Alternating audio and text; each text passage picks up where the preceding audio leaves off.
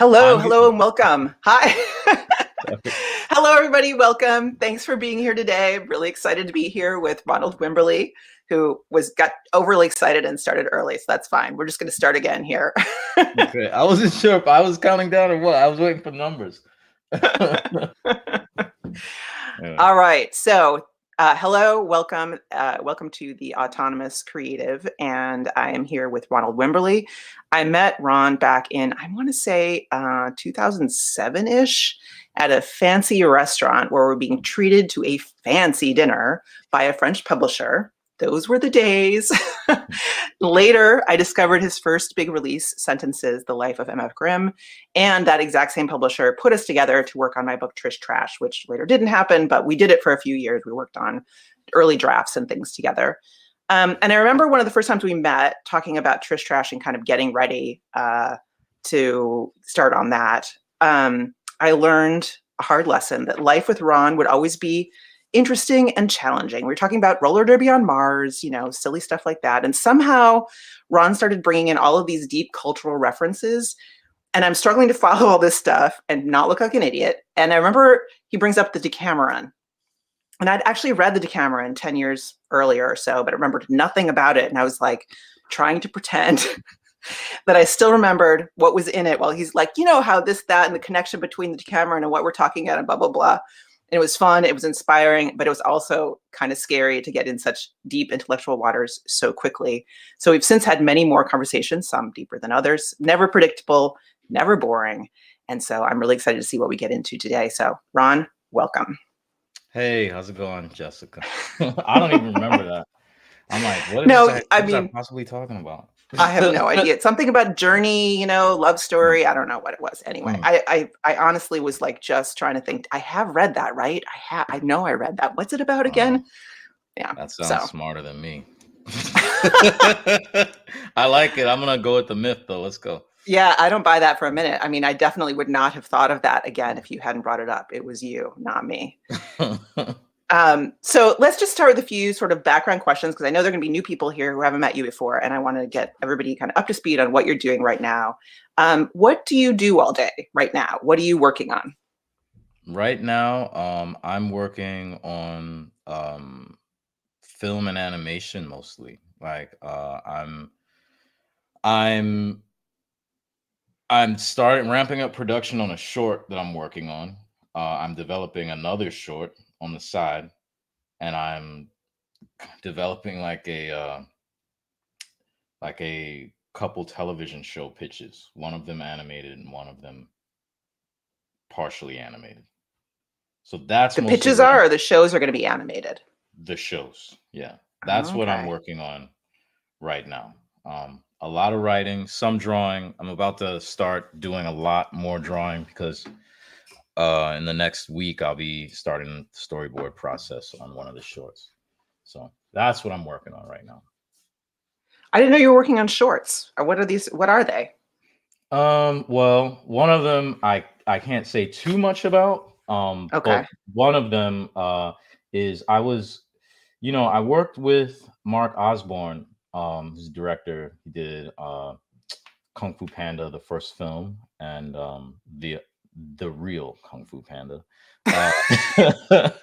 And he was, I was just talking about life and my career. We had been talking about different things. Like I had kind of put, people have reached out for me to work on several projects. And I was kind of like, I just want to, I want to move past being one project. They were looking for me as a designer. And I was like, I can do this. Like, I have the vision to do more than just like kind of this particular portion. And he's like, well, I started out like my short is essentially how I was able to show people that I could direct. So I was like, all right, well, let me go ahead and do that. And I was like, I don't even know. He's like, well, we had been talking about this New York Times cartoon that I did that like they couldn't put out. And he's like, oh, that's a great story. You should do that. And it started to echo the Lighten Up strip, which was a comic that I did. It was on Medium. It was the nib. And it just started to seem like that. It's like, okay, well, I guess I'm going to do this. And I reached out to uh, a buddy. I reached out to Titmouse, Chris Pronowski, Chris P over at Titmouse, and we talked about it. And he was like, yeah, well, we can do that. So that's my production partner. And yeah, that's what I've been working on for the first quarter of this year. And So it's related to Lighten Up. So we're going to get into this in a mhm, minute. I'm going to get for anybody who is not familiar with this strip. We'll talk about it a little bit more. Lou just put the link in the chat if you're interested in checking it out. But the short you're working on is related to that. yeah, well, I would say structurally and kind of like how it both structurally and how it came to be, because like Lighten Ups, I had talked to Matt Bors about. All right, so let me give some background here. So before people, in case people are not familiar with this, so Lighten Up is a sort of a one pager, maybe 2 to 3 pages if it were printed, but it's kind of one piece, right? One strip, and it's about your experience of working on She-Hulk, and It actually is about my experience doing just maybe 3 or 4 pages in the Death of Wolverine, like a jam book that had a bunch of different artists in it. oh, okay, Yeah, because She-Hulk comes up at the end. I think I was thinking about that, and yeah, of course I which knew was you the worked on prior. that. Yeah, yeah. Like I just used Yeah, it as a foil. right. But in Yeah. any case, it's a situation where you were doing coloring as well as drawing on the strip, and you Mm, had colored a character with a sort of medium brown skin mm, color, and your editor came back and said, "Can you lighten her yeah. up?" and gave you sort of like a hex code. You did this really cool thing with the color hex codes and Mm, which hex code belongs to what, and what does it mean to be quote unquote black or quote mm, unquote white. What is it, and have you ever, and then you go into deep waters with, I've never had a black editor, at a mm, mainstream comics company and all this other mm, stuff. And it feels so related and so connected to the whole story of your tabloid paper LAAB. mm, And of course, I don't know how it fits into, but you have this other book, Black History in Its Own Words, mm, that was also in the nib and sort of feels part of that whole story. Is that mm. sort of Um, accurate? I don't know. I mean, I guess it's part of just like what the work that I do. Lab kind of, I guess I have two types of work, right? Like I have the work that I'm just like kind of exploring um just stories that I want to tell. And then I have like work that's kind of critical that I feel like I have to do sometimes to either give context to um my work and work in general, almost like maybe trying to cultivate um a type of readership, or criticism around work in general. Like maybe in a way it's like kind of advocating for people to read my work or to read work the way that I think will make my work more valuable culturally.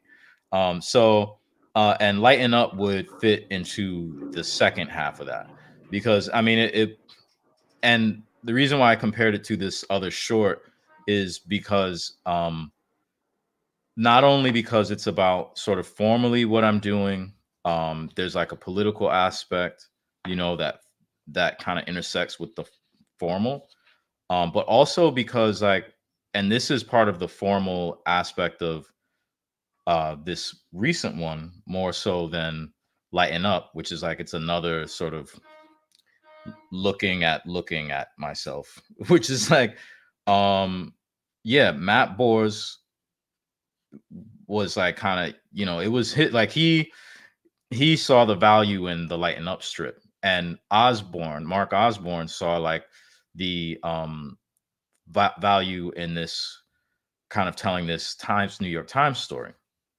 And Mark Osborne was your editor there? no, Mark Osborne was a director. He's a friend, and I was working on one of his films. Okay. And we just started. We had met in Columbus, Ohio. He was there as a guest, I think, at the comic convention that's there, and we were both at a dinner, And I'm like, this guy's just a really nice guy. This guy's a really cool guy. I like him a lot. And we kind of been friends ever since. And I worked on one of his projects. But we keep up and about we talk about the difficulties or the complexities or the problems and the paradoxes in wanting to tell stories and tell stories that at the very least aren't or doing doing the least possible reproduction of pernicious ideas that are embedded in aesthetics, right? So, and he was like, let's do this time story, which to me or you should do that because it'll be interesting. It'll be a great as a short. Yeah, as a film short. Yeah.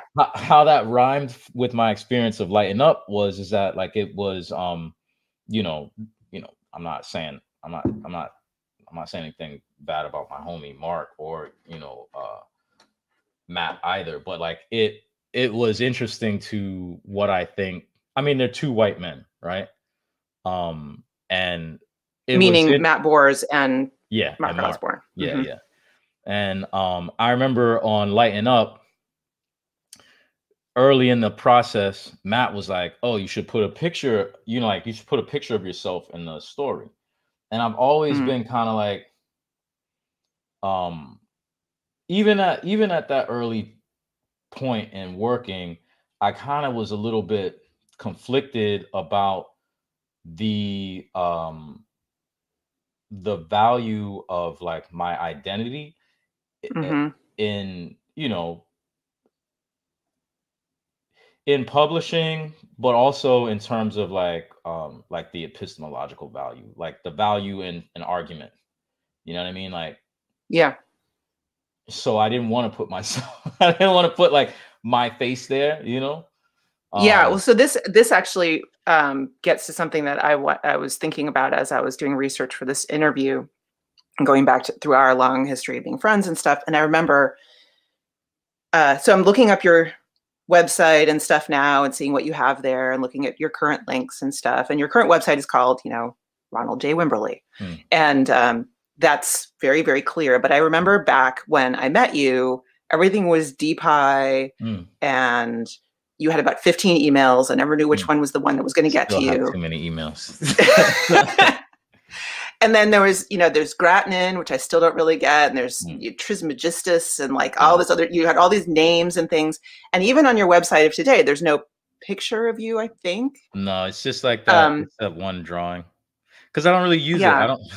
I feel like I don't really want anyone to contact me. Like the people who can contact me, I feel they can contact me. Like I really don't want anyone to find me, but I feel like I need to have that out there, like, and I've done okay. I support myself rather well without people being able to find me. So like, I kind of like it that way. But people can find you on social media, no problem. I mean, they can find you and be in touch with you if they need to be. And I get that, not wanting your emails out there, whatever. I completely get that. But it's not just that. It's also, there's these like sort of alter ego layers kind of. And I feel like maybe that's what was getting challenged in that moment where he's like, why don't you put yourself in the strip? And then you have to kind of be out there just as yourself and talking about your own personal experience in some way. Actually, I don't see it as being having that image out there being myself. I see it as having an image that people they will garner some sort of an idea or a value as a symbol. Like me being like a black figure in that space, like a black male figure means like, oh, this guy knows what he's talking about. Like this is the real rap, like it's coming from a black dude. So like he knows what he's talking about. And you don't think, but you don't want to claim that authority. You don't think that because, at least partly because you're a black dude, that you do have that authority? Or no? I'm going to say the authority would be in like the truth. Not but is that not part of the truth? No, I would say no. I mean, the truth, I mean, it would be, I would say probability wise, like I have a higher probability of maybe seeing some things, than someone who doesn't necessarily have my body or my experience, certainly, but not not necessarily. You know what I mean? So it's too So much of a shortcut, kind of like when somebody sees your face or also associates you as a physical person. no, I mean like in the so I think it's first of all, I think there's no way to escape it, right? There's no way to Mm, escape what it is. But like I saw putting my picture or like a cipher, you know what I mean, for me that kind of expressed that I am a black body. And if you look at Lighten Up, it's very I come in and out, you know, like there's some that are more like representative of what I look like. But the first one is literally just a silhouette where you see my color purposefully, right? Because like that's what the value of it was. You know what I mean? Like, hmm for better or worse, that's what the value of it was for like, say, um, uh, like a liberal publication, you know, like the New York Times. It's like, okay, well, there's value in, all right, when there are uprisings in the street, there's and your paper, you know, you want to seem fair, or you want to like it's Black History Month, there's value, you know what I mean, like if it imagine if it was Black History Month and some publication reaches out and asks me to do something and I'm like, great, thanks, but don't let anyone know that I'm black. They're gonna be like, wait a minute, but the whole point, you know, we're reaching out to you is so that, you know, Yeah, but it feels like tokenism. I mean, I'm not sure what tokenism means. Yeah, like in the Well, case of I mean, this, yeah, I'm just going from my own experience as a mm, woman in comics, mm, and you know, the duality of being in situations where people are asking me to take part in something, both because I am me and I mm, have done the work that I have done, and it's very specific and very, you know, it is what it is. It's my body of work, mm, but also because I'm female, you mm, know, mhm, because they don't have enough women involved in whatever it is, and they need a female voice there. And so it's always, for me at least, it's always mixed. It's never a thing where it's 100% either thing. You know, it's not mm, 100% that I'm there. They wouldn't ask, you know, go walk down the street and just get a woman comics reader and get her on this mm, panel. They're asking me because of my work, but at the same time, would they've asked me if I weren't female? mm. Yeah, but And they need to foreground that. yes, but there's also sometimes you know, it seems to me that the that sort of value structure could be counterproductive to the work that I'm trying to do. Not always, but sometimes, you know.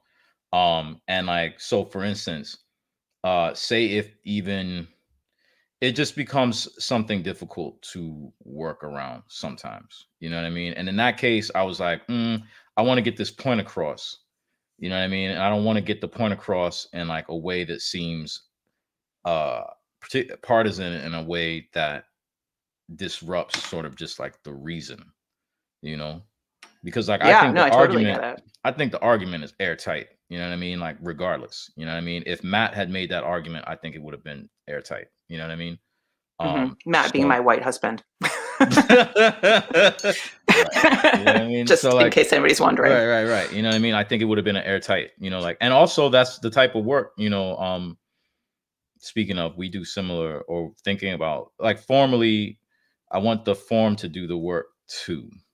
And that's something that I don't know if people are even thinking of. And by the way, I feel like that cartoon I learned. So yeah, so this Meaning short lighten up. Lighten Up. I feel like Lighten Uh-huh. Up, there are things that I'm doing with this animated short that I'm trying to, it's another experiment to see if like it's even, if it even makes sense for me to make these types of things, because like Lighten Up, most of the time when people talk to me about Lighten Up, I feel like the point of the cartoon was completely missed. So, Really? yes, and I feel like part of it is because of like how, you know,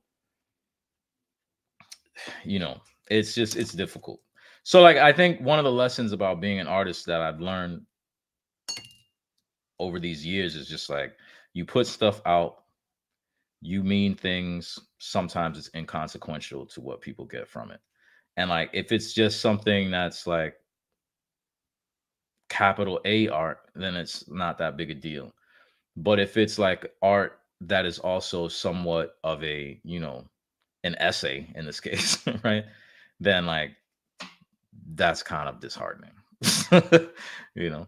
Right. So if this is your chance with the people who are here today to tell them what is it actually about, what would you say? Mm.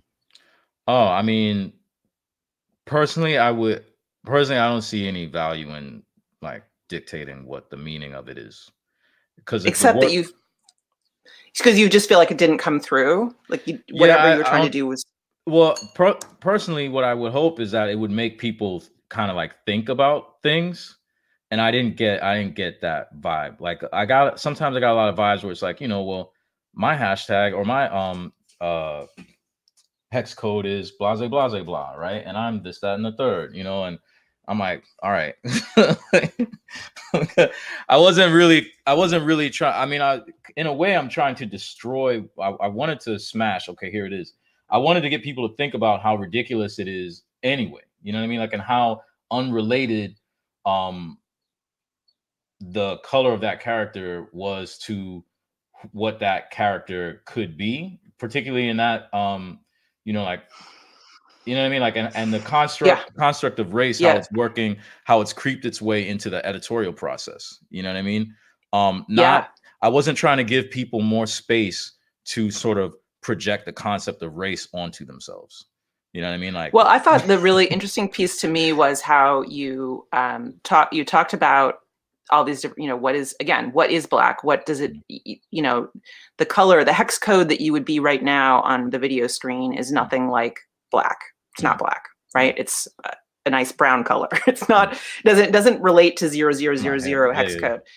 And then but then in other light, you would be same as me, like they'd have different colors depending on what light you're in. As an artist, you're always thinking about what is the color I'm actually seeing and not some kind of dictated. And that to me related to the contingency of race. Like race only means something in certain contexts. It means different things in different contexts. And I thought that the coda about She-Hulk, the reason I thought it was a She-Hulk, from when you're working on that, you have a thing where there's several different panels showing She-Hulk drawings with different greens. She's green, and she's different greens in different panels. And you point out that nobody complains about this. She changes color depending on who's, coloring and depending on the light conditions and so on. And because she's green, no one cares and no one comments on it, which I thought, for me, that was the meaning of it, was really to question the whole idea of how color can be used as to pin you down to some kind of meaning that you don't really, you don't get behind, or potentially don't get behind. Well, but like, yeah. So like, when also putting two things next to each other to maybe create some confusion.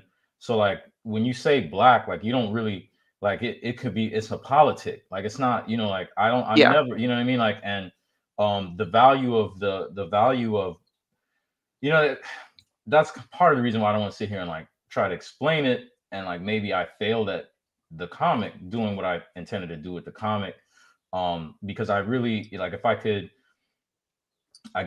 just like pin down sort of what I'm trying to provoke in a phrase, like in a poem, I'd be Saul Williams, right? But I'm not, you know what I mean? Like, I'm making the cartoon, I'm making the comic so that it can do that work, which is really just to get people to think about, like, oh, well, all right, well, this color, the skin color of this character has some sort of other symbolic meaning to these people, and it's related to like the value of it, no pun intended, you know what I mean?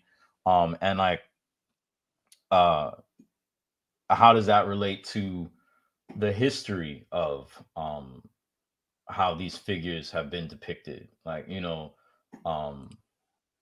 Right. Yeah.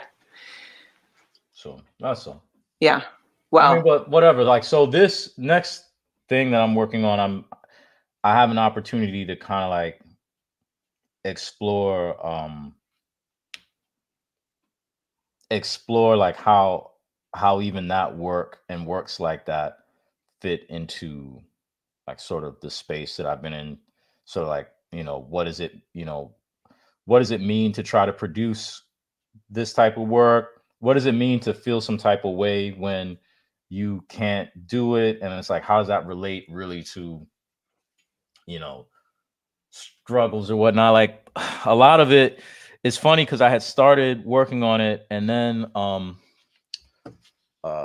is it Olufemi? Hold on for a second. So I was it's gonna really just look it up right now. Are you actually Googling right in the middle of your interview? Yeah, because I want to get this guy's name right. Yeah, Olufemi Otaiwo did this. He wrote this article in The Philosopher, Elite Capture and Epistemic Deference. So like, and I read it right as I was working on this script, and I was like, okay, this is exactly sort of like, all right, this is going to be in response or like in, dealing with some of these ideas. And I'll give you guys a link on here. It's a good article. Great. And if you're coming here later to this, then we will share that link also in our show notes. Oh, there it is. Yeah. And I mean, so yeah, just some, complex ideas. I don't even want to talk about it. It's like, you can read that article or whatever. I'm not saying we're saying okay. We'll read the article, but this is, right. I mean, yeah.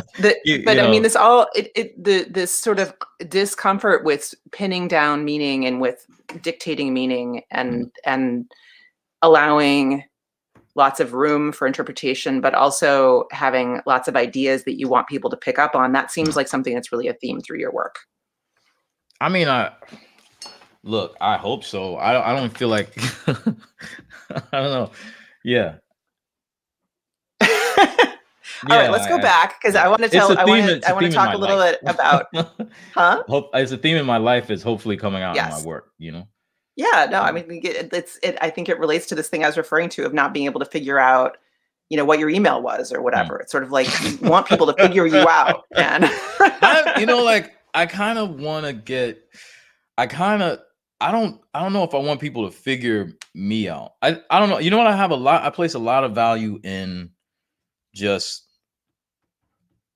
I don't know. I feel like in my life, I've gotten a lot of value from just coming into contact with things that made me think deeply and take the time to think about things and like maybe put me on and think laterally about other things. And like, that's what I want to do. Like, I feel maybe when I was right out of school or like when I was young and like making art, I was like, okay, well, this is a way for people to know me. Like, OG, young Ronald Wimberly was like, yeah, like if I keep making this stuff, like it's a way to connect with people and they'll get to know me. And I feel like I don't know if that's like an object. Well, I mean, I think this is something that I associate with all of my, many times hanging out with you, that like things will, like this article will come up in a conversation because you've found this through a path of inquiry. You've gone someplace and you kind of want people to follow you. I remember talking to you one time about teaching and whether you would want to teach. And you expressed sort of, what's the word I would look for here? Like flabbergastedness or something about the lack of curiosity among students that you saw at school when you were there, that, a teacher would sort of offhandedly toss off a name to you of, you should go check out so-and-so, the way teachers do, right? And you'd be like, all right, and you write it down and you'd go look it up and find out who that person is. And then you'd read the bibliography and you'd find out who their influences are. And then you'd go from there and you continue to look for stuff. And you're not a classic autodidact in the sense of like, that's the only world you live in, but you have a very curious mind and you're very interested in what people are saying and you want to be able to put these ideas together, and then you embed them. This is, it gets back to the first thing I said in my intro, which I know is a little embarrassing, this whole thing about Decameron, but it's like you're bringing that into a conversation about roller derby on Mars because it makes sense to you. And I was trying to follow you. I was trying to follow your train of associations, you know? And I think there's moments, it seems to me that there are moments when it clicks and people see what you're trying to put together. And that's, you know, when you feel great about what you're doing with your work and everybody else is like, wow, you know, Ron just blew my mind. And there's other times when you think they're not following, like they're not getting the thing I'm trying to the path I'm trying to lay down for them, the breadcrumbs that I want to have people follow. I mean, maybe it's more just like, but I mean, maybe it's like, one, myself, I'm trying to get away from any sort of, I'm trying to get away from that. Like I want to get to a place where, I don't know, two things are happening at least.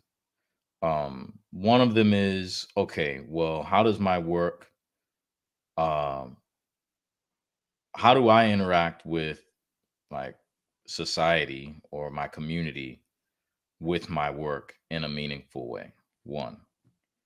Two, how do I have a healthy relationship with how my work is received? You know, and the production of my work. You know what I mean? Like, so, yeah, I don't know. I haven't really worked this out very far down the line, but it seems from the bit that I've thought about it that it's unhealthy to fixate on how work is received. You know, it seems like it's not a look, you know what I mean? Like you don't want to, it's not something to focus too much on. But at the same time, I do see, I don't know, like I'll go to a movie and I'll see like, you know, or whatever, you see like a Star Wars or like a Marvel movie or something, and you're just like, wow, this part of it is because it is just like the voice of the dominant culture just manifesting. Like the dominant culture is producing this thing that happens to kind of like vibrate with it. You know what I mean? Like it's giving you the aesthetics of like what the dominant culture is. And part of that, you see it and you're like, wow, this is very efficient at connecting with people. But also it's like these people live in the world that's producing this. It's not transgressive or, you know, doing anything like that. It's just like really the flower. It is the flower of our society, right? And then the people are coming and looking at it and they're like, wow, look at it. It's amazing. I'm impacted by this. It's like, yeah, you're impacted by this, but like also you in the world that you live in has created this. Like this is what it is. And so, I mean, as an artist, maybe like this is backwards. I'm not always kind of like in my mind thinking what I've just said. Sometimes I'm just looking at it and I'm like, wow, it's whoever the people who put this together, they're really good at sort of like kind of Pied Pipering these people. But it's like, I don't think it's necessarily that. I think it's moving in both directions, you know? So like, I think it's good to remember that. And also if I'm creating something where I'm like, okay, I'm trying to embed some things into I'm trying to embed some things that are maybe either like sort of like problematizing that world or those aesthetics, or even, you know, like kind of fighting against it, or I see as like a response, like a counter to it.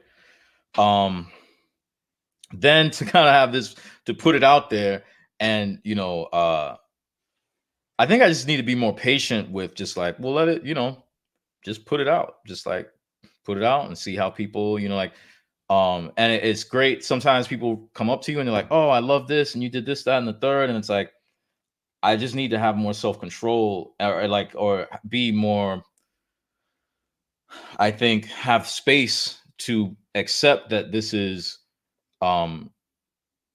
impacting or like means something to people without sort of like kind of feeling some type of way about what it exactly means to them. You know what I mean? Just like kind of, okay, yeah, all right, that's what you got from that, then great. Like, okay, I'm out here and like I can support myself a little bit longer, you know what I mean? Like, great. You know what I mean? Like, let me not get to, you know. But then That's a also high bar, though. That's really hard. It's really hard to not care, what people are thinking about. You have a whole set of, you've lived with this work for years. You have a whole set of ideas that went into it, and you had the experience of creating it, and then to let that go and let it be whatever it is in the world. I mean, it's asking a lot. Yeah, I mean, but life is about letting go. It's not that you're wrong. You're correct, but it is hard. Yeah. Let's go back and talk a little bit about your path into comics and now into working in film and animation, because I think that's going to be interesting to a lot of people here. Like, how did that happen? So you went to Pratt Institute, right? Were you doing comics when you were there? Towards the end. If this is about like my, comics, a buddy of mine, John David, put me on the comics. Like I had known about comics, like you're an American of my age, you grew up like, back in the day we had newsstands. There was a thing called a newsstand, like comics would be there. In a wow, man, you're older than I thought. Yeah, right. Like a 7-Eleven. Right. Those are fossils around, like I was watching. I went to the newsstand too. What movie? Oh, I was watching the documentary on Fran Lebowitz, and she had like they have footage of New York back in the day. And like I remember when my great grandma, she used to take us up to, like, the church group would take us from DC up to New York for like little functions or whatever, like shows and whatnot. And I remember the first time we came in on the bus, you know what I mean? It's probably like eating fried chicken out of aluminum foil on the bus, like little snacks or whatever, and looking out the window and seeing the yellow cabs and just seeing the air. It's like as if like a swarm of seagulls, except it was like newspapers, you know what I mean? Like just the streets were covered, you know what I mean? Like newspaper flying everywhere, like trash, whatever, this was 80s New York. So anyway, my uncle used to read comics. I didn't know anything about comics, but I had seen comics around, like he collected comics. I had Spider-Man pajamas. I had an Incredible Hulk t-shirt. You know what I mean? Like it was around, there was a Hulk TV show, you know what I mean? Like there was stuff, but I hadn't really, the material, I hadn't really come in contact with, only just sort of like the licensed products from IP that started in comics, right? So then my homie put me onto it. I picked it up. I had been in the anime though before. And so like anime was something I was really into. And it was before people even called it anime. Like we don't, it was like Japanese cartoons, Japanimation, like all the awful things we call this stuff back in the day, But like, yeah, I was into that. And so then he took me to the comic book store and I was like, oh, wow, cool. All right. Here's like some, a lot of salacious imagery, you know what I mean? Like, and that was like, ooh, let me pick this up, and I can read this, like I can read this comic, and yeah, picking up like Appleseed and, picking up very early, like those colored, Akira comics, what else? And yeah, I would get like the coolest things would be like these Appleseed books that just had like lots of back material that was just talking about the world.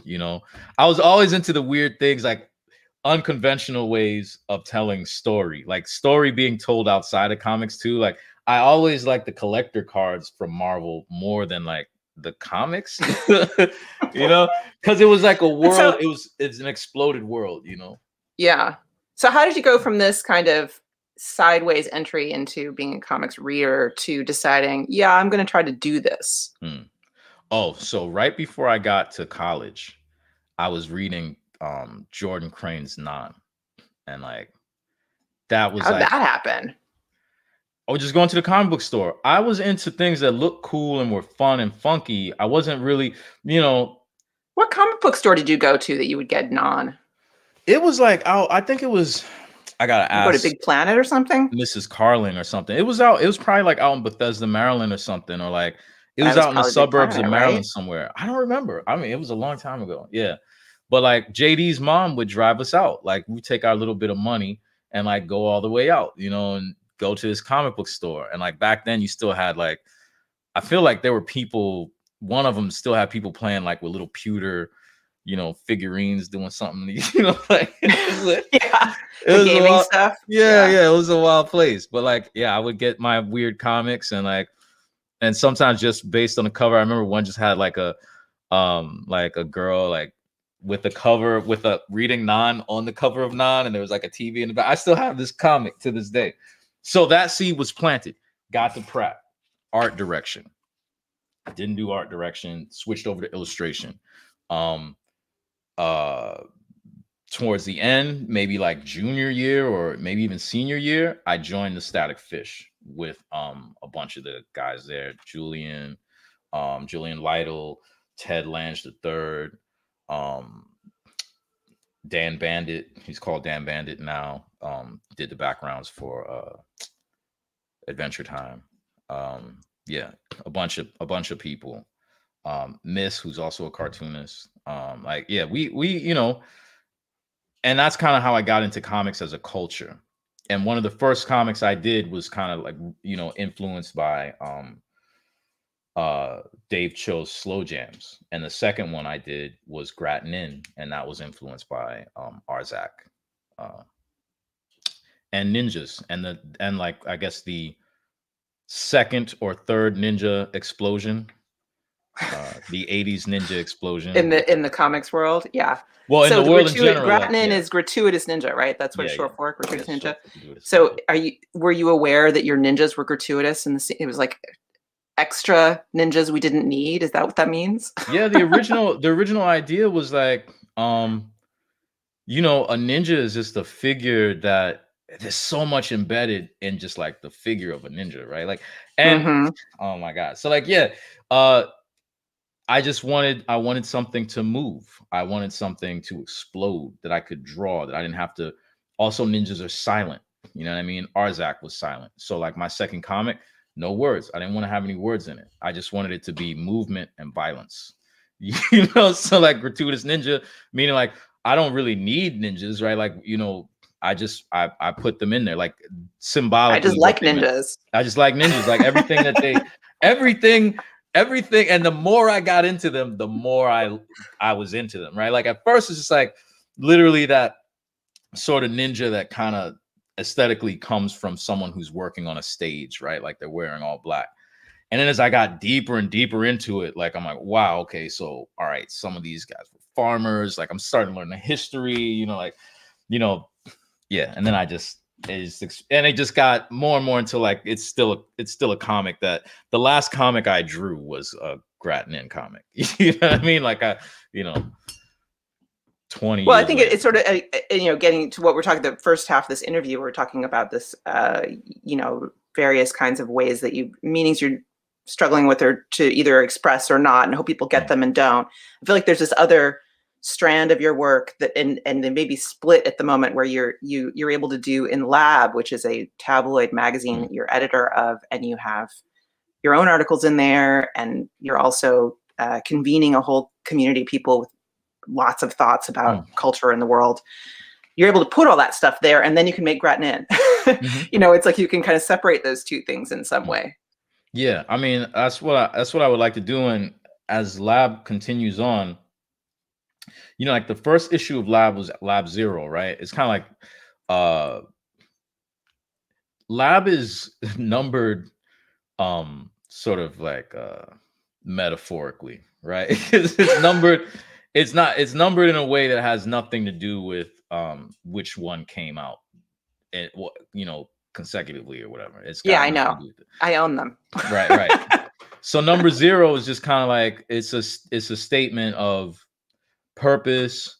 It's a lot of the, you know, it's a lot of, it's essentially me putting all of my cards out on the table. You know what I mean? You can see all of like my sort of pinko tendencies. You know what I mean? Like I'm kind of stating my subjective position. And also like kind of, it's a key to, all right, well, why, you know, like why are these, you know, like if you look at LAAB number 0, you get an idea of like where LAAB came from, you know. It's in a way though, it's almost like not an issue. It's not an issue looking, you know, like it's not what I want lab to be. You know, it's more kind of like what's underneath lab, you know. So it's a lot of essays. It's like the back matter of the comics you were reading in the 80s or something. Like it's all the stuff you have to know in order to be able to read the future episodes. Yeah. If you're curious about it, right? And as we move on, I'm just kind of like, all right. But with lab, that's a prerequisite. Like you're not going to be reading lab if you're not curious about it. Right. I hope It's so. challenging. Like the graphic design and the density of the thinking and all the others, the size of it, just holding it, it's huge. It's a challenging thing to grapple with. You got to be committed. I mean, which I imagine is part of the point.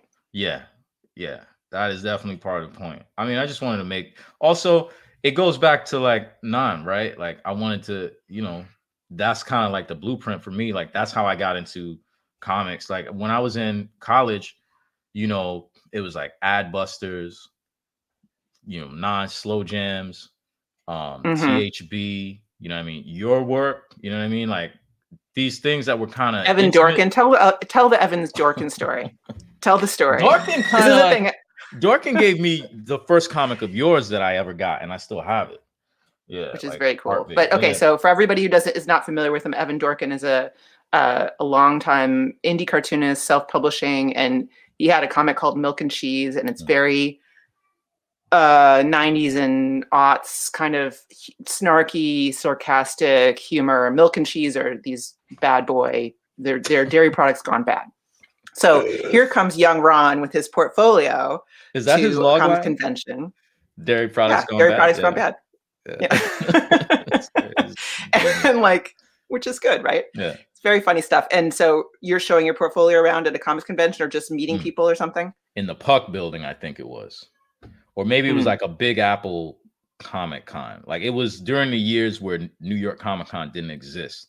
Like I think it's at one point, you know, the Teamsters or something had put the kibosh on the big New York Comic Cons, right? And there were small ones. Anyway, yeah, I saw Dorkin at one, and you know, I was talking. I mean, I hardly even knew. You know, I had seen his covers more than I had seen the inside of his comics. But like a buddy of mine, Michael Barry, who we went together at Pratt too. He would take me to these Comic Cons because like I had never gone to comic book conventions. Like it was new to me, and he brought me around to meet all these different people. And at one point, yeah, I met Evan Dorkin, and like we were talking, and I'm sure I was just like another kid who was like trying to do comics, and he's like, "All right, suit yourself." And so he hands me this card that it was like a get out of comics free card, and I put it in my wallet, and I kind of just like forgot about it.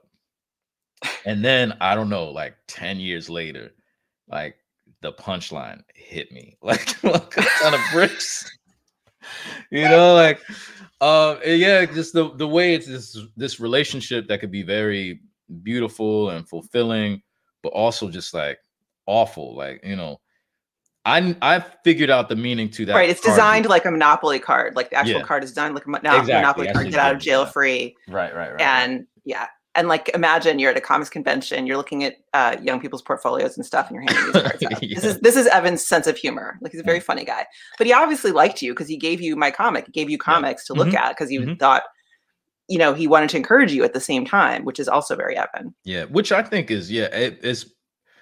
I mean, which is also one of the beauties of comics, right? Like, imagine going to, I don't know, like a trade convention, like a Hollywood trade convention, and you bump into like, I don't know, Dorkin would be like like a Tarantino or something, you know what I mean? Like someone who's doing like kind of these, you know, like an underground or something. I mean, I don't mean to insult Dorkin, or, you know, I don't really care about Tarantino, but I don't mean to insult.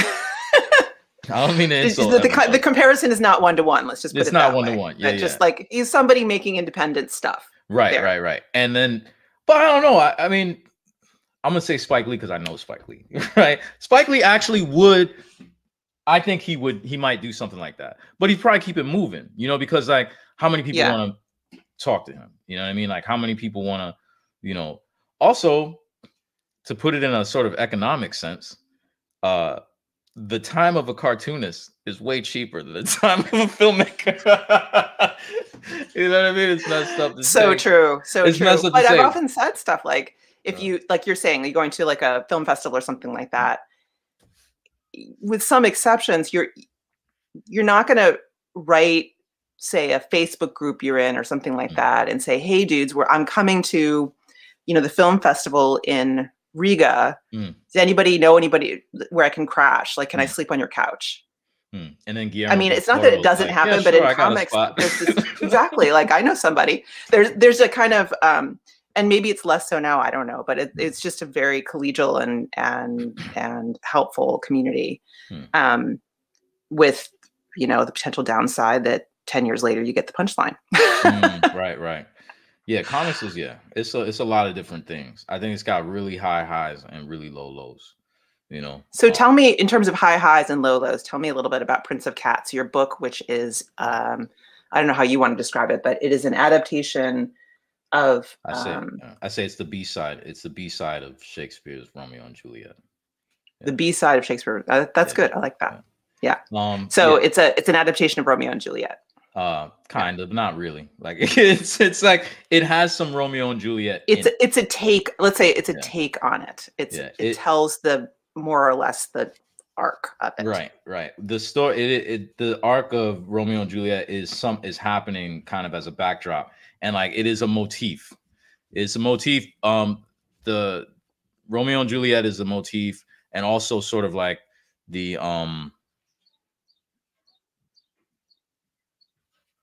era.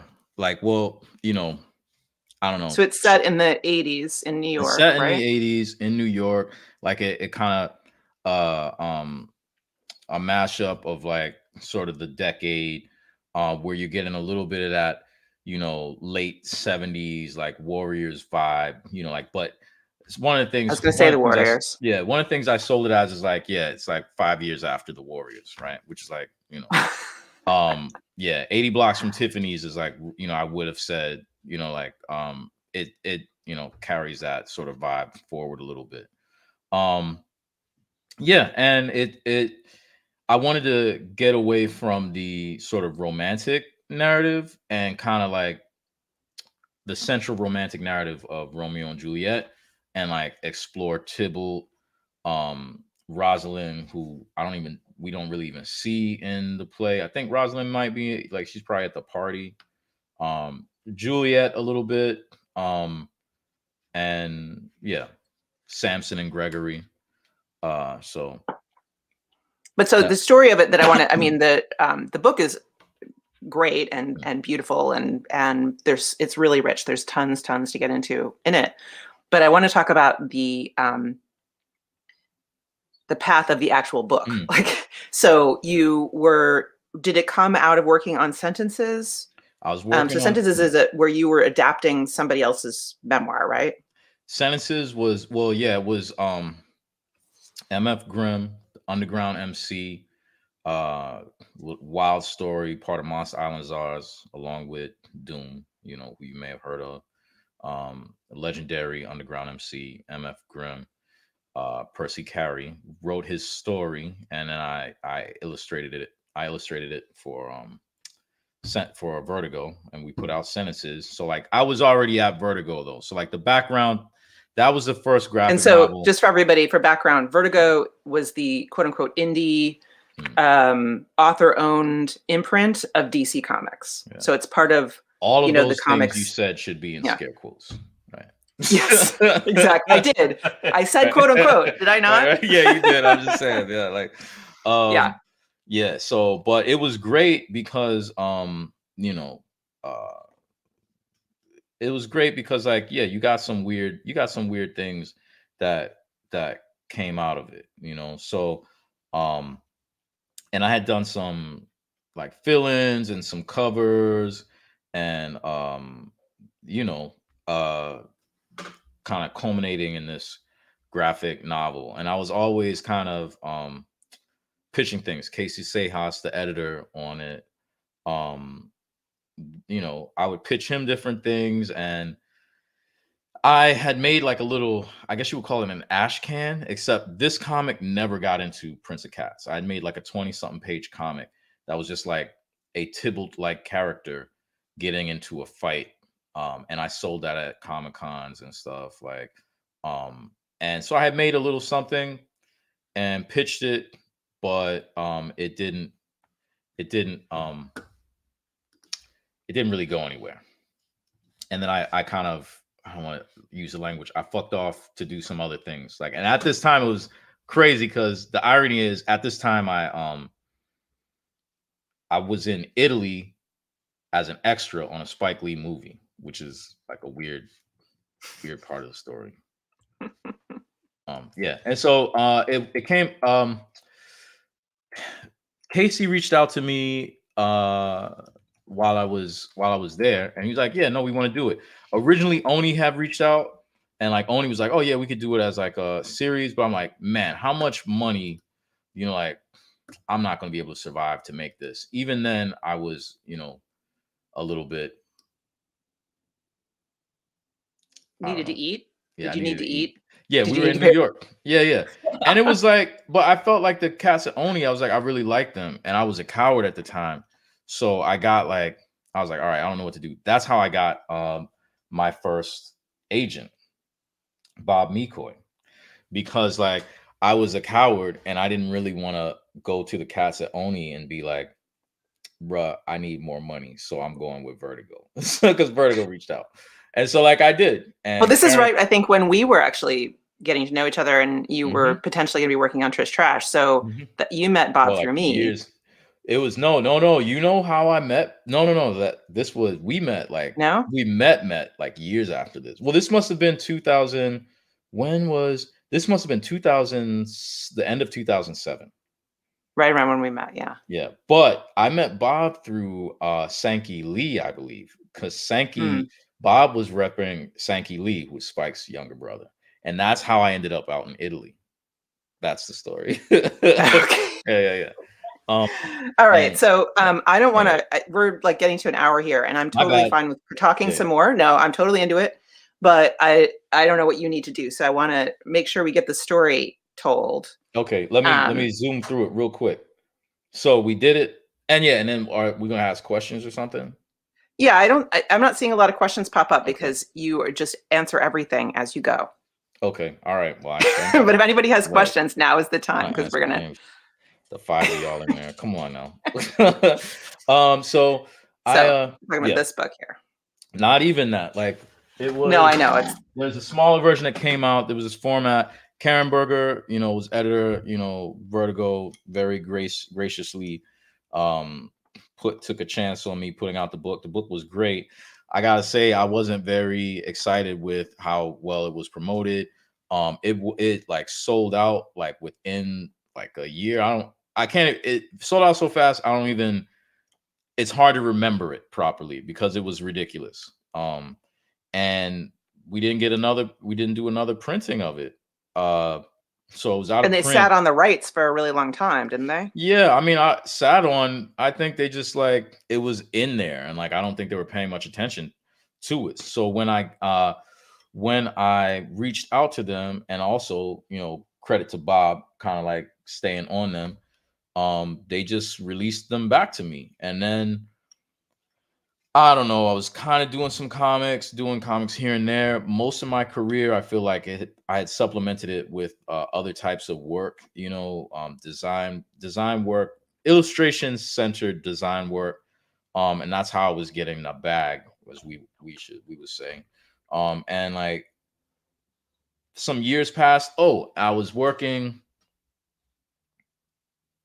The way Prince of Cats got made is also a crazy story because I was working on Black Dynamite when I was wrapping that book up. It was crazy. Wait, when you brought it to Image, you mean?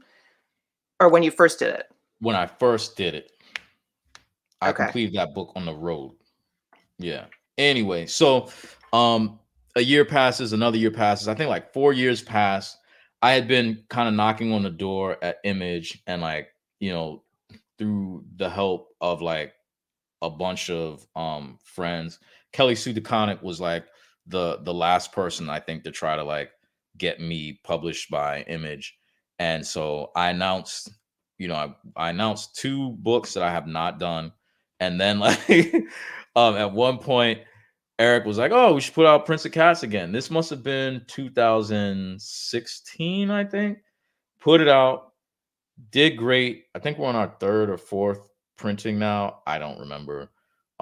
Somewhere between I think the second and third printing, um, uh, the Zucker Productions, Janet and Katie particularly reached out to me about shopping it around.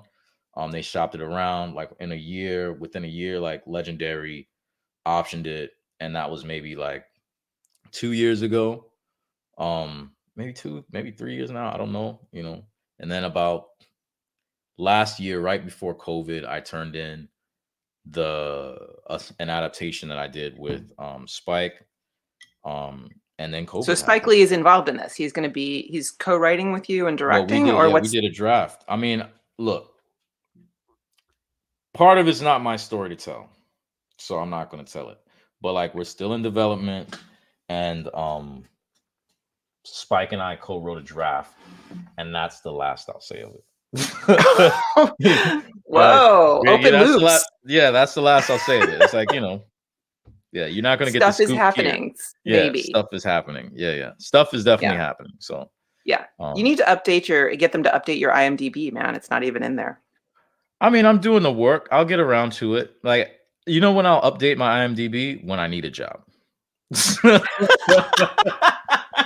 as long as I'm working, I really don't care what the general public sees of my life. To keep it 100 with you. Yeah, no, I think I'm sure that's true. And like, that gets back to the early thing I was talking about of just not, there's a lot of opacity in your various public presences that make it sometimes hard to pin down, to figure out like where to get in touch with you or whatever, obviously intentionally. But I think it's interesting that you have like 4 Tumblrs. I know they're old, you haven't been updating them in a while, but it's not like you're private in that sense, No, I mean, but it's like us having a radio station or something, you know what I mean? That's what it was. It was like really fun. I miss Tumblr, man. Like, Tumblr was the best, what are you going to do? Yeah. But yeah, I had a bunch because it's like, it was fun. I go on there. Tumblr reminded me a little bit of the sort of blogs that were out there kind of before the internet had been enclosed as much as it had been, so it was like, you could go on there and see someone's weird, vaporwave blog, like posting all of these old animes, you know what I mean? One person's, like, this is why I kind of got disbanded. It's like someone's doing their little like amateur porn, like someone's doing like, furries or whatever, you know what I mean? Like, everything was on there, and or someone's like going really deep on like these images. It was doing like what a lot of, like a Flickr or some other things were trying to do, but it was like a little bit too, it wasn't flowing as well. And it was just like, man, it was great. So like, that's why I did, and no one knew. I don't know how many people knew the thing about, so the most hits I ever got on my Tumblrs, or like my highest thing, is just when I posted a bunch of pictures from an indigenous Olympics. They're not there for me or my drawings or nothing. This post is hundreds and hundreds of thousands of people have shared this post. You know what I mean? Like, it has nothing to do with my art or nothing. You know what I mean? Like, so that's what I liked about Tumblr. It in a way, it's not necessarily obfuscating like me or who I am, but in a weird sort of way, people can get an idea of like me in a more intimate way than like if it's like a press release or like, a list of the things that I've done. Oh, for sure. Yeah. No. I mean, it's not curated in the way your own sort of presented social media is, where you're creating images and writing captions and doing, that's a curated view of some sense. It's a different kind of, like, it's you curating other things.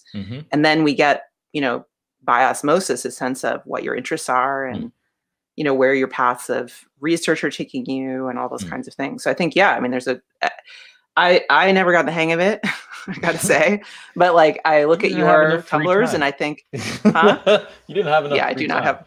No, I don't have enough free time. It's true. But look at your Tumblrs and I can sort of, you can see a thought process, and that's true with the best ones. I think that you can see, where people are going with stuff. It's a story. Like one of them, the Grattan one, I love it because it's like, okay, well, even the Prince of Cats one, it's like, okay, well, here's what Prince of Cats is. Like, actually, here's another way of reading Prince of Cats. Like, just you know, like a mood board that you could create. You know what I mean? Like, Yeah. sometimes those things are a better. It's like a tasting menu. You know what I mean? We're It's like, back to oh, the okay. end notes in the comics, right? It's like Yeah, all the things exactly. you want people to know, the context. Exactly. You want context. You want people to Yeah. know all the parts that go into it. Yeah. It's a feeling, you know, like it's a vibe, you know? Yeah. But Yes. also, yeah, you know, but yeah, but It's a also feeling I and a was looking. vibe, but it's also exists in a context and in a world of, Mm, you know, like I was reading the latest LAAB, and you have this thing about the Chitlin circuit and sort of how mm, there's a Black comics mm, equivalent of that in some mm, sense. And then you look at the way, and you also talked about the influences of Chinese and Japanese pop mm, culture on you growing up mm, in a different article. And all of these things, when I read them, I go, oh, all of a sudden I get a whole new layer on looking at Prince of Cats, looking at Gratnan. You know, there's all these different things that I now understand in them because I'm seeing all that context. mm. Yeah. I mean, in that way, yeah, lab is for someone, I think, like you. I guess in comics, it's crazy. I think comics must be, of all of sort of pop culture mediums, the medium with the most people participating in making it while also like consuming it. You know what I mean? Probably that's what makes comics the way it is. And like lab is definitely, you know, some of lab is for people who are just like, you know, oh, I just want to read these comics in here, or like read these articles. But a lot of lab is also just like, I'm not even going to slow down and wait for people who aren't making comics or trying to make comics or reading these books. Because my approach, fuck around, my approach to culture, even like say it could go back to code switching. It's like, you know, when I was a kid going from like one space to another, like nobody slowed down and like kind of let me know what the references were. Really, it's just like I had to be curious and figure the things out, like try to remember this name, like try to, you know, and then like, and to me, I think because like how I've kind of found value in information in that way, like I'm sort of lab is sort of a um recapitulation might be the word, like a you know, like it's a reconstructing what It's like I thought was, retracing yeah. in one, at least in one thread, at least, Mm, like, for example, the one about Japanese and Chinese culture, mm, the pop culture mm, influences. You go and you try to pull all of these different things that were showing up in your life, mm, you know, and how you encountered them and how they mm, influenced your work, but also how you saw it influencing other things around and how they influenced each other. And you're retracing not everything that influenced you, but mm, one thread of influence mm. through that.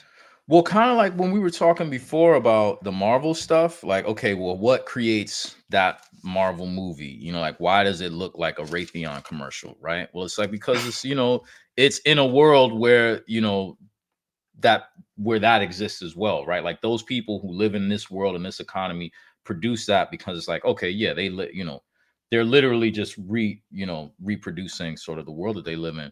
And so what I wanted to do with that particular article, and is kind of like dig into like, well, why am I, as a, you know, like what does it mean historically to be influenced by these other cultures, or like this soft power, and like what does it mean to have these objects come into your space from someplace else where you may or may not have the context even, you know what I mean? Like, and Yeah. what does it mean for you to try to like maybe strategically escape your identity, or like how these like materials influence your identity, or sometimes like false friends, you know what I mean, within your identity and your culture. Like what does that mean? You know, like, so that's what I wanted to explore that. And I kind of just wanted to, you know, like make it a little bit more complex uh than just like, you know,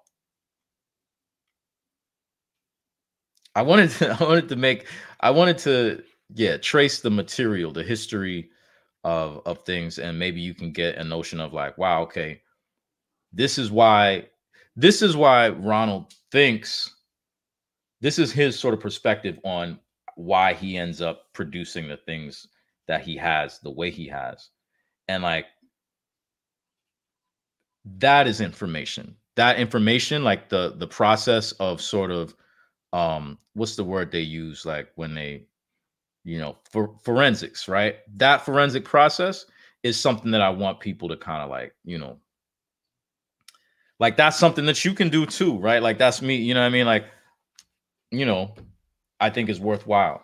I mean, imagine applying those forensics to like the Marvel movie, you know, like what might you come up with? For sure. Well, I mean, it's the stuff of PhD theses. Yeah.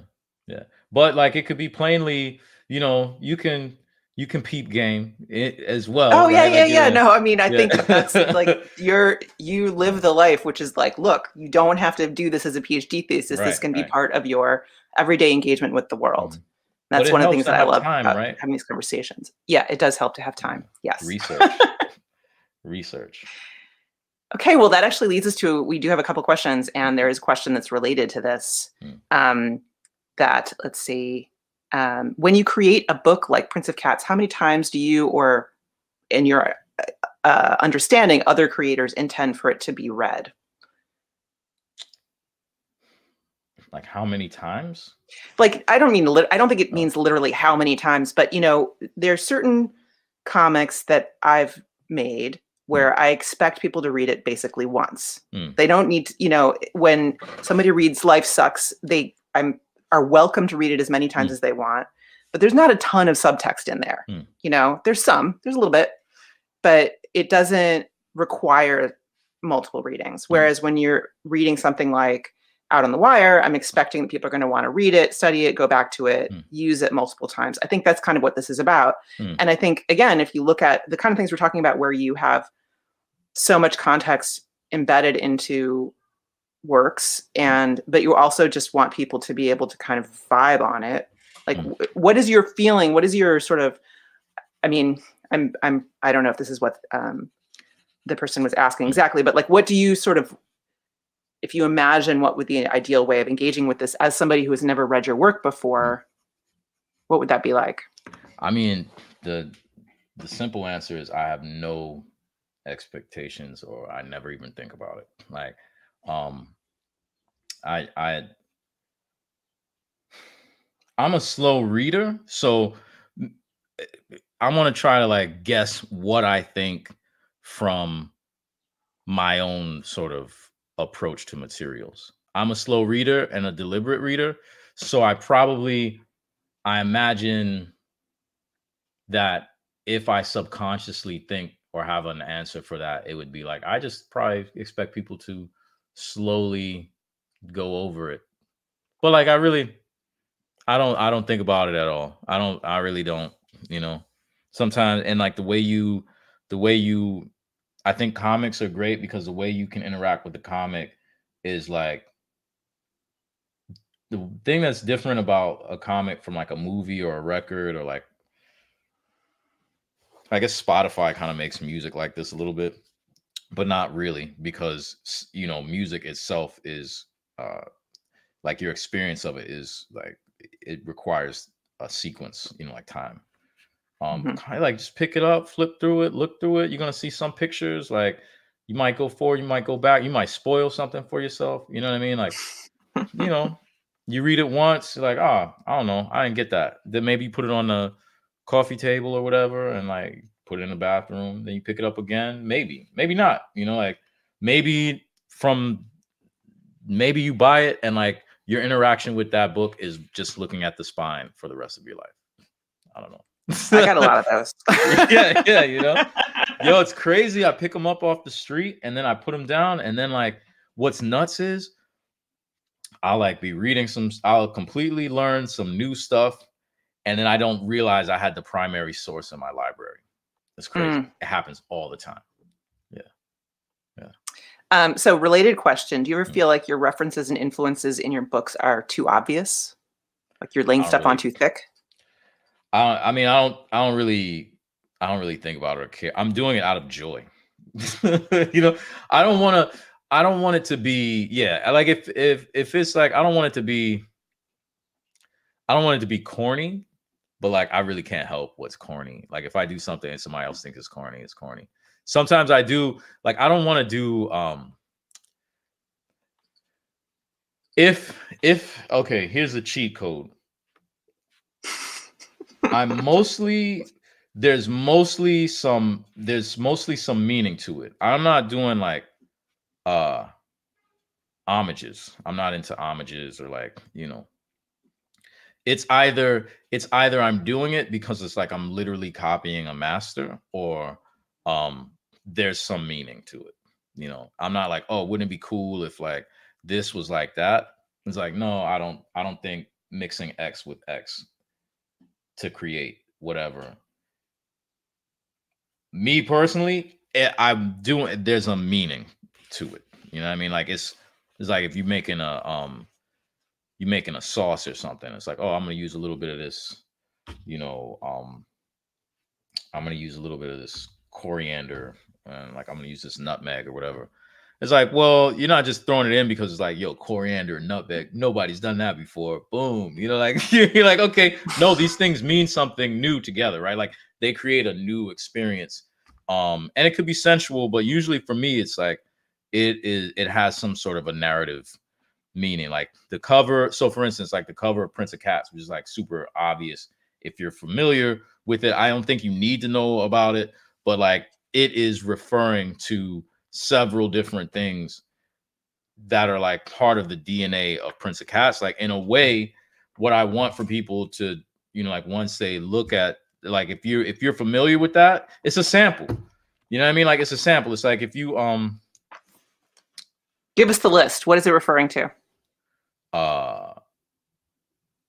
Tadanori Yoko's posters for a Yakuza film.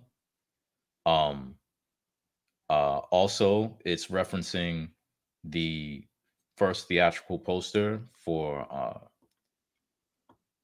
Sword of Doom. And so, one is a Yakuza reference. The other one is a reference to a film about a guy who like is looking for, or his path to enlightenment or his path to knowing is through violence and mastery of violence. And then there's like the bridge as a motif is calling back to the Tadanori Yoko too. So that's it. And all of them are holding like their sort of like they're things that are speaking to their approach to knowledge, Yeah.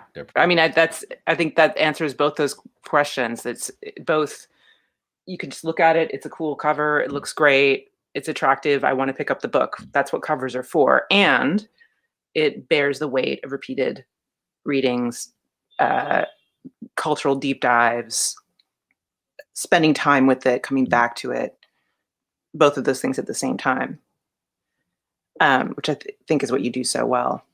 It's a black, you know what? I'm going to say this, and maybe this is awful. Maybe this is going to diminish people's ability to like really appreciate. Close your ears.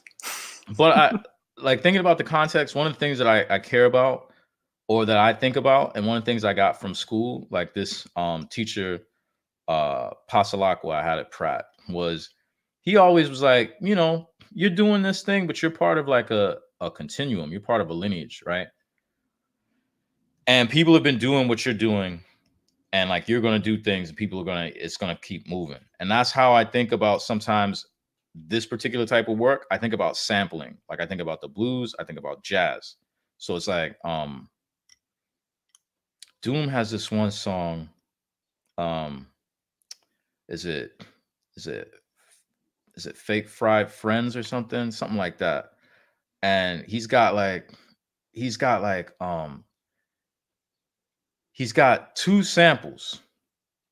One of them is Friends. How Many of Us Have Them by Jesus Christ. I'm getting old because my memory, like this is an obvious track. And the other one is, I think it's Lovers and Strangers. Anyway, don't hold me accountable because I can't remember. And one of the guys just died last year, from the first record. But it's like, if you know those records, one, there's a vibe that you get from like having experienced those records in another space, and it adds like a spatial quality to the music and also like a meta context, you know what I mean? And it goes down to the language, you know what I mean? So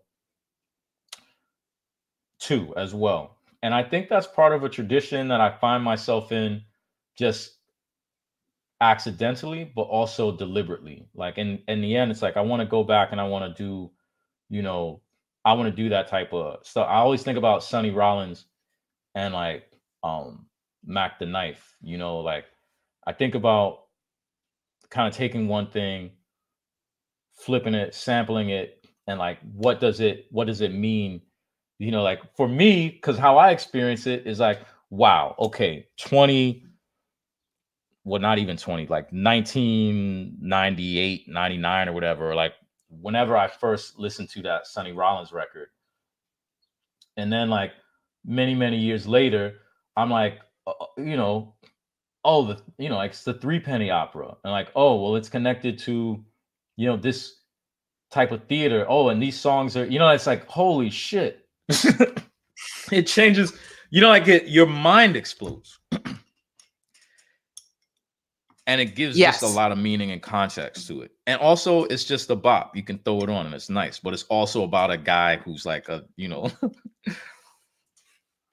a murderer, you know, you know? And a play from like a play that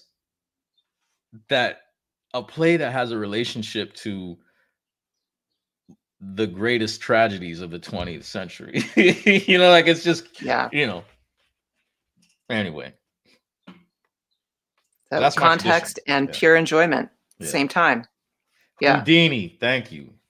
It was Houdini. And thank you, Frank. Is it Strangers? Something in Strangers. But I can't remember the name of that record either. But anyway. So I got one last question for you, and then we're going to wrap it up. So do you see yourself as a comic book artist and creator first and everything else as a bonus, or vice versa? Or is it all equal? Or is there some other way? Wait